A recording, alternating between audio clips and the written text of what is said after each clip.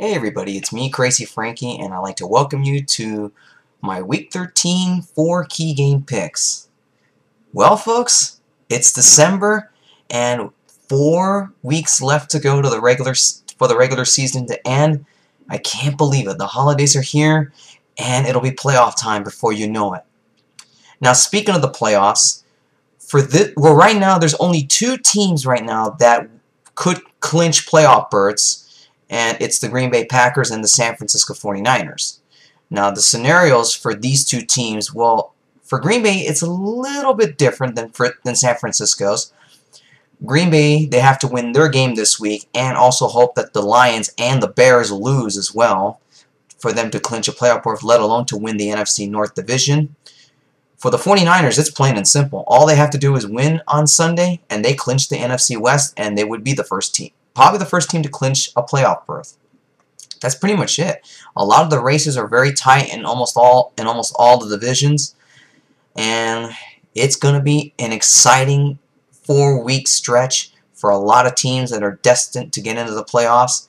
And before you know it, playoffs begin, and we'll get to Super Bowl 46. Wow, I can't believe it's almost here, folks.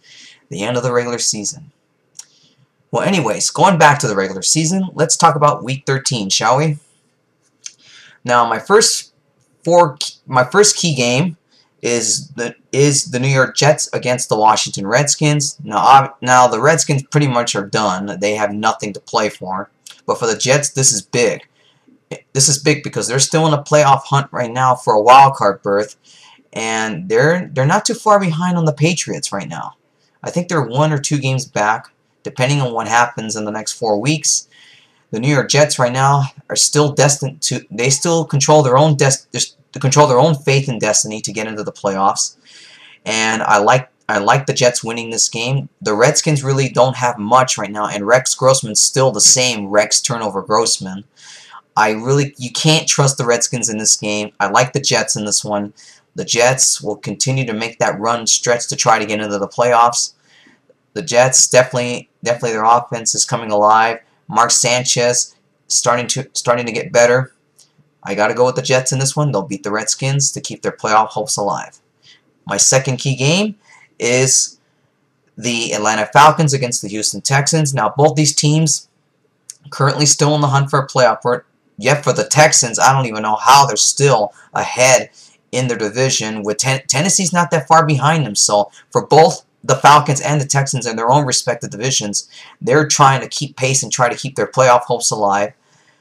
But I just like the Falcons in this game. The Falcons offense is going to be too much for the Texans defense, and the Texans have issues at quarterback. They lost Schaub and Leinart to season-ending injuries. I definitely got to go with the Falcons. The Falcons is definitely going to be way too much for the Texans. I just don't see the Texans really. I mean, they'll make the playoffs, but the way everything is right now, I mean, what seeding positions they're going to be in? Who knows? And who knows if the Titans can catch them? It'll be interesting for this team. Obviously, I don't really give the Texans much hope, but they'll make the playoffs. But probably, let alone maybe if they win the division, they'll probably maybe get as the 4th seed. So, but going back to the Falcons-Texans game, you got to go with the Falcons here. The Falcons are doing everything they can to try to keep pace with the Saints, even though the Saints won the first meeting against them. Just Atlanta has a lot to prove itself right now, and they still have a good offense. I gotta go with the Falcons over the Texans. Key game number 3, it's the Detroit Lions against the New Orleans Saints.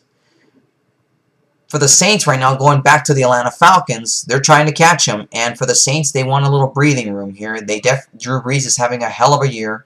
MVP numbers as well. Of course, Aaron Rodgers is still number 1 right now in that category this year. But give the Saints a lot of credit, and Drew Brees and the offense, they've done very well. And for the Lions, I don't really give them much of a chance in this game, as they really, if you're this team, I mean, you lose one of your best defensive players sued to 2-game suspension. Drew Brees and that offense is going to really give the Lions defense a lot of trouble. I like the Saints in this one. You got to go with them again over the Lions. The Lions, their playoff hopes are fading fast. They started out well, but I just now the way it's looking right now, I think they could miss the playoffs here. With all the trouble they had, especially with Sue, with that 2-game suspension, they need him desperately. They need him badly to control the defense because he's the heart and soul of that defense, whether you like it or not. But Drew Brees in the offense is going to be way too much. You got to go with the Saints over the Lions. And key game number 4. Obviously, it's the big one right here. The Green Bay Packers against the New York Giants. And this is definitely going to be my upset pick here. It would not surprise me. Now for the Green Bay Packers, they're like I told you earlier in this video, their playoff clinching scenarios pretty much are set. All they have to do is win and hope that the Lions and Bears lose. And simple as that. They clinch the division and they clinch a playoff berth. But the New York Giants, they're desperate. They're a desperate team right now. They've lost 3 games straight, and they really need a win desperately to keep their playoff hopes, not only to keep their playoff hopes alive, but also the division lead on the line. They haven't played the Cowboys yet, and the Cowboys are breathing down their neck. And this will be interesting to see what the Giants will do in this game against the Packers. Now, the Packers and Aaron Rodgers are putting up hell of numbers, MVP numbers. Obviously, he's going to get the MVP this year. There's no doubt about it. The defense is playing fantastic. This is just hard to say, but the Giants, I think the Giants have ended a perfect season before. You got to go back to Super Bowl 42. They beat the Patriots. They ended that perfect season, and it would not surprise me if they do it again, this time to the Packers. I think I'll give the Giants I think I'm going to give the Giants some slack. Obviously, Eli Manning needs to play a hell of a lot better, and I'm going to go with the upset here. I'm going to say the New York Giants end the Green Bay Packers' perfect run at the perfect season, because the Giants right now, they're desperately needing a win, and the Cowboys are breathing down their neck, as I repeated earlier. The Giants I think the Giants play with much more desperation, and they are going to be hungry for a win here. And the Packers, I think, are going to be surprised in this. So for this one, I'm going to go with the New York Giants over the Green Bay Packers. Now, this is a suicide pick, I know, but for some reason, I see this happening. I don't know how, but I just see it happening. Okay, everybody, that's it for my 4 key game picks for Week 13. I will post up the rest of my Week 13 picks at crazyfrankie56.blogspot.com. And I will see you next week for my Week 14 4 key game picks. Until now, you guys enjoy your weekend. Take care.